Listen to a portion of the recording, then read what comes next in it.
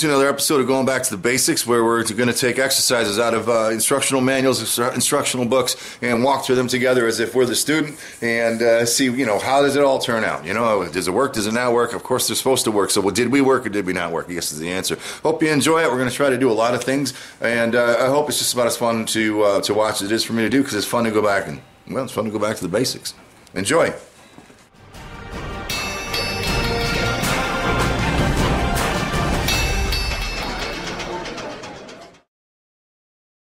Alright guys, welcome to another episode of Back to the Basics. I was looking for, there was an exercise I wanted to do. Many of you guys know I don't have a hold down tool for the anvil. I wanted to make one. I thought that'd be a good, easy exercise. And I was looking in the two books that we've been talking about so far, John Lord Bacon's book and the Blacksmithing for the Homestead or something like that, and neither one of them actually had an exercise or anything that related to making one of those. So I decided to look around at some other books. I don't want to add too many books to the mix, and I couldn't find one actually. not in the 4 or 5 that I had already downloaded. But in that process, that's the point. In that process, I came across this work. All right, so it's Practical Blacksmithing by M.T. Richardson, 1888, 1900 something, that kind of era. And there's 4 volumes of this, and this is a decent. And you can download this. I'll give you a link to it. Download the 4 different volumes. I think it's a pretty cool book. There's a lot of words, right? There's a lot of, he explains and talks a lot in the book.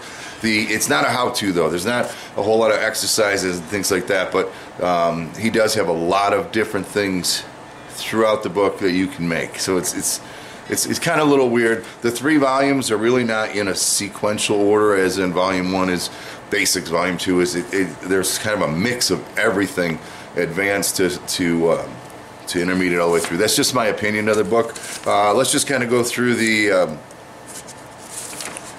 preface. And the preface, the preface in general says this is a culmination of a lot of blacksmiths' input, and somebody might be able to write a better book, but this is the best I could do, and I think I've done a good job. That's basically what he's saying in that. The introduction is like a novel in itself. I don't know how many pages that is, but here are the table of contents from all 4 volumes. First volume doesn't have a table of contents. It doesn't. At least that one I downloaded didn't. All right, so I can't tell you what's in that. But this is a good example because you're going to see it's all over the place. Volume 2, iron and steel, bolt and rivet clippers, chisels, drills and drilling, fullering, swaging, miscellaneous tools, blacksmith shears, emery wheels, and grindstones. All right, it's all over the place, but it's all good information when the entire 4-volume set is. Volume 3, blacksmith tools, wrenches, welding, brazing, soldering, steel and its uses, forging iron, making chain swivels, and plow work.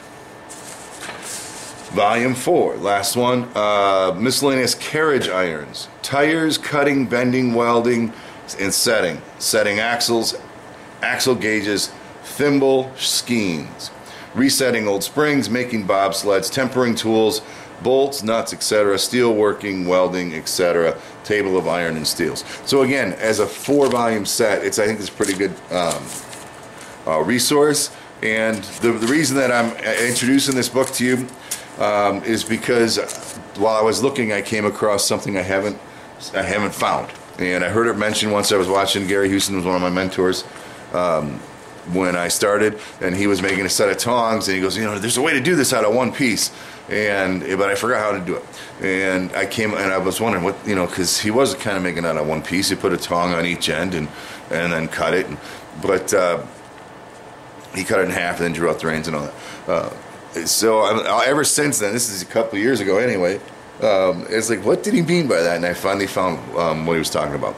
It was in this volume, in this book. I think it was in volume 3, and that's the first project we're going to do. But this is a decent book to read. It's a good reader, and there's a lot of cool. There's not a lot of step-by-step illustrations, but there's a lot of things in there that I think are going to help a lot, all of us. So we'll add that to the library. It's Practical Blacksmithing by M.T. Richardson, and there's 4 volumes. They're online. You should be able to download them without buying them. You can buy them though.